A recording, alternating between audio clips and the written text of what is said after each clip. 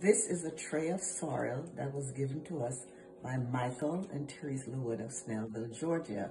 They grew these sorrel in their home garden. I will show you how to remove the sorrel itself from the seed. To do that, you need a small paring knife. Make a circle around the stem of each sorrel.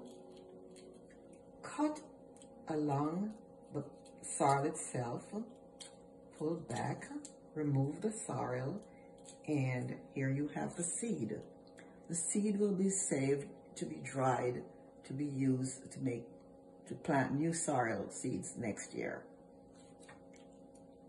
When I'm done with cleaning all this, I'll wash them, drain them thoroughly, and freeze them until I'm ready to make my drink. You could also dry the sorrel if you prefer not to freeze it. Either way, it's okay. When I'm ready to make my drink, I will continue with this video. Thank you for watching.